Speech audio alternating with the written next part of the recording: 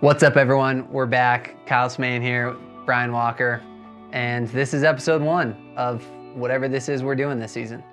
And we just got back from a trip to Washington State to check out a few different resorts and mostly just find somewhere with good snow because it's been kind of brutal here in Tahoe. Yeah, it was not the weather we were hoping for. We had looked at some reports and open snow, and it was looking really nice, at least for the fantasy range. And there was supposed to be a few storms coming in, some atmospheric rivers, and it ended up not hitting Tahoe as well as we'd hoped. And instead of the multiple feet that we were supposed to get, we barely got a foot, and it ended up raining over 8,000 feet. And so the conditions weren't that ideal and not that fun to ski. The backcountry looked like it was going to be pretty destroyed in most spots, so we decided it was time for a little change. Yeah, so we kind of, checked out the weather forecast everywhere we could in the western portion of the US. And only really the northern stuff, like Jackson, looked okay. Talked to some people, not that great. And then I saw that my buddy KC was in Washington. So I called him up, and it looks like it's gonna be really good up there. Like, what are conditions? And basically he said, definitely pull the trigger, come up. We're gonna get feet of snow and then have some bluebird days, which apparently we had half our days were bluebird, but apparently that's pretty rare in Washington. So yeah, we packed up the truck and did the 13-hour trek to Seattle. So the day before we went shooting up at Baker, we were looking at the forecast and the avalanche forecast, and Grant and KC had sent over this photo. It was a photo from Mount Baker, the ski patrol or something. They had thrown one hand charge and broke off this massive avalanche. Whole face went 8 to 10 foot crowns, which is what the snow that they got 100 inches, 8 feet in 4 days. So basically all of that snow was sitting on a weak layer. Yeah, I mean, we were kind of tiptoeing out there. We wanted to make sure we were staying on terrain and faces that were shorter, and it was easy to kind of manage what danger we were in. Whether it was either stuff that wasn't too steep or wasn't too long, so in case anything happens, you could mitigate the risk. But you'll see from the footage, we didn't get the chance to ski. Like, the terrain out there is incredible, like massive lines, big spines, cliffs, all this stuff. But we didn't really want to put our lives at risk for that. So yeah. Yeah, the goal at the end of the day is always to make it back home safely and not have to spend any time actually dealing with any sort of rescues.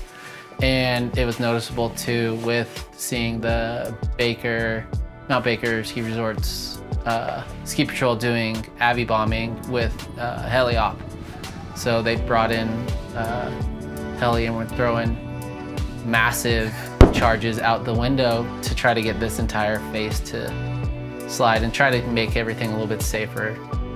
Yeah. So we knew it was definitely going to be a little heavy out there if something were to go, but luckily nothing did, and got some good shots in some mellower terrain. I mean, we stayed safe all day, and I'd say the only downside of that is it ended up being kind of a focus on photos and not as much on video. So it's kind of like one turn, hero turns, and small lines.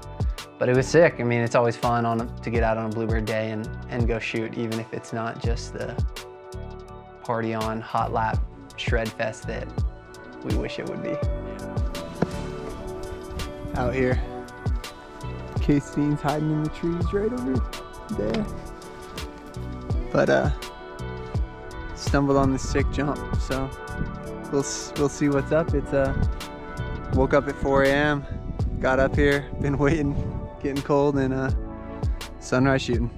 Yeah, but it's nice too because now you can see a little bit of what goes on with the photo shoot, and a little bit of a behind the scenes of what happens for athletes that are working with photographers out in the backcountry, and what they're looking to get out there, whether it's a single hero shot turn or an air or something like that, and focusing on getting that one banger shot. Yeah.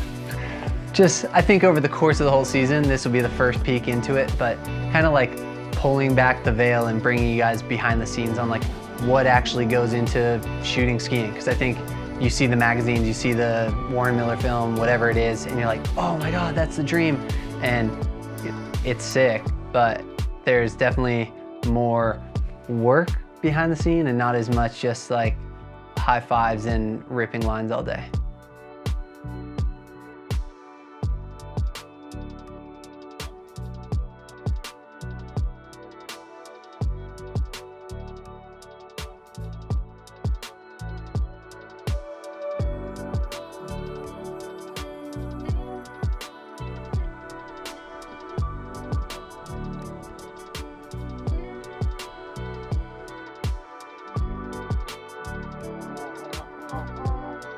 So yeah, we spent a couple days out there and ended up going to Crystal Mountain and decided to just ski for fun and enjoy the terrain that was at hand and not film, minus some POV GoPro shots. Yeah, mad iPhone and GoPro, but for the most part, we just linked up with my buddy Ethan, and yeah, we just went skiing, you know? That's kind of what it's all about, and that's the reason we went. You know, skiing wasn't good in Tahoe, so we were after wider pastures. And Crystal and Alpental both kind of provided that, like, new resorts to go explore and see what was up, and just to let loose. Yeah, it's always nice to get out and actually explore a new location and a new resort after you spend so much time at your like home mountain that you know, and so you know every little side hit, every run, every chairlift, and so to go to these new resorts and pretty much know nothing about them and actually do some full exploring was a nice change to spend a whole day skiing and actually get out and just ski for fun. Definitely. So. Woohoo!